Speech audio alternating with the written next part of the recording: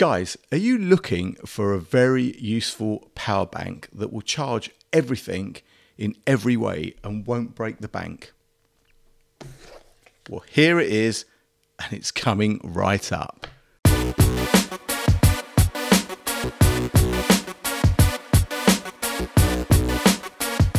What's up YouTube? Dave here with Seeing Through a Lens, and thanks for stopping by the channel. We make lifestyle videos and all things tech, so if that's your kind of thing, then please consider subscribing to the channel and clicking on that bell icon so you can be notified of new videos. So guys, yes, today I am taking a look at this 10,000 milliamp, 10,000 milliamp power bank. Now, I'm calling this a power bank, but actually it's a MagOn power bank. So that means it has the ability to use magnetic wireless charging. So before we get into it, I'm just going to say that Veger sent me this MagOn power bank in exchange for my honest opinion and review. But you know guys, that whether I buy it or whether I'm sent it, you're always going to get an honest opinion from me, good, bad or indifferent. So before we get started, let's get this unboxed and see what we have. Now guys, opening up the packaging, we have the power bank. We have a USB-A to USB-C cable, more on that in a minute. We also have some instructions and a warranty card. So looking at the power bank itself, you know what, it feels solid in the hand and quite thick. I mean, I guess that's due to the fact that this has that whopping 10,000 milliamp battery in it. Now, on the front we have the wireless charging base. On the top we have a lanyard. Move to the side, we've got some LEDs that show charge status, and on the other side we've got a wake button to fire it up when it's dormant.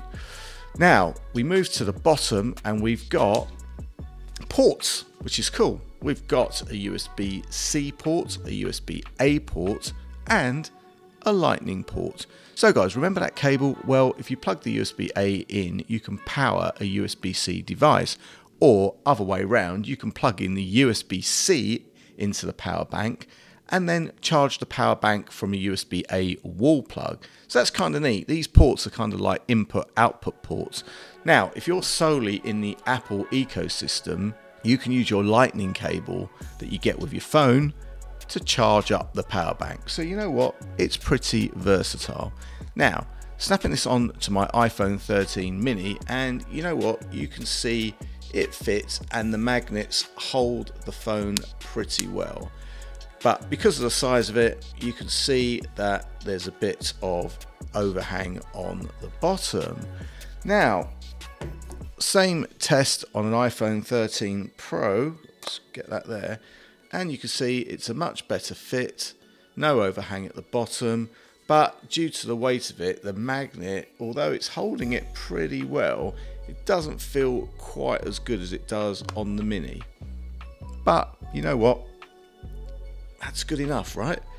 Now, when I compare this to the Apple MagSafe charger, well, you can already see that it's much smaller. You can't see that it's much lighter, but take it from me, and it's also much thinner as well. And I feel like the magnets are a lot stronger, but I'm sure this has something to do with the size and weight. And because of the size and weight of the Apple charger, this only has a 1460 milliamp battery. 10,000 milliamps, 1460 milliamps, and no cable connectors, only the connection to charge it. So it's only a magnetic wireless charger. So what does that 1400 milliamps and the 10,000 milliamps mean in the real world? Well, the iPhone 13 Pro battery in here is about 3,227 milliamps. About. This isn't an in-depth review on the battery in this phone, but that means that the Apple power bank will charge the iPhone 13 Pro to half its capacity, whereas the Veger, let's move that out of the way, will charge it over 3 times. That's fully charge it. Now, you know, fully charge it. Now that's where you're going to benefit from the extra bulk. Also, it's clear that this Apple MagSafe power bank is designed to be snapped on and carried, or snapped on, not carried, but yeah, carried, snapped on to this. And you know what? It feels pretty good. It feels like it's not too thick, not too cumbersome, and especially on the Mini, which, to be honest, is my favorite device because I just hate big phones, right? Although pretty soon, don't think there's going to be much choice. But carrying that around is actually, it's all right. It feels pretty natural. Now, carrying this around, you know, is that way up? Now that feels a lot more bulky and heavy in the hand. So, yeah, I do feel like the Veger, while it does have a decent magnet, it is quite bulky, and maybe it's just meant to be used to charge stuff on a desk or something like that, because like I said, I don't feel that this would be very pocketable. Now, the other little foible with this is, okay, this is pretty strong, right? And it's going nowhere. But if I rotate this, look, I don't know if you can see that, but it kind of rotates round really easy. I'm putting no pressure on that. Now I know you're not rotating this around, but you do get movement in your bag or in your pocket or something like that, which because of the bulk of it is going to cause this to kind of rotate. Well, you don't get any of that on the Apple. Now I know the Apple's can't even pull that off.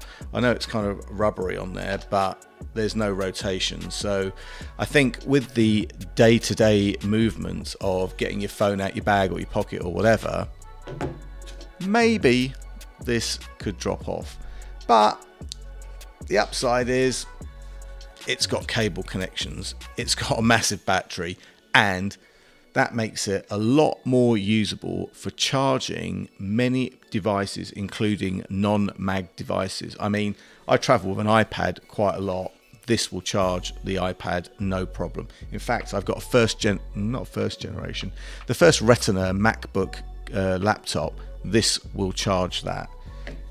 This will not. So guys, there you have it. A quick look at this very versatile power bank with both magnetic wireless charging capabilities as well as cable charging. It packs a punch, as I said, 10,000 milliamps, and that USB-C port will give you up to 20 watts. The USB-A port will give you 22.5 watts, and the lightning cable has an input value of 18 watts. And guys, at around $80, for the amount of power you get out of this, I think it's pretty cheap.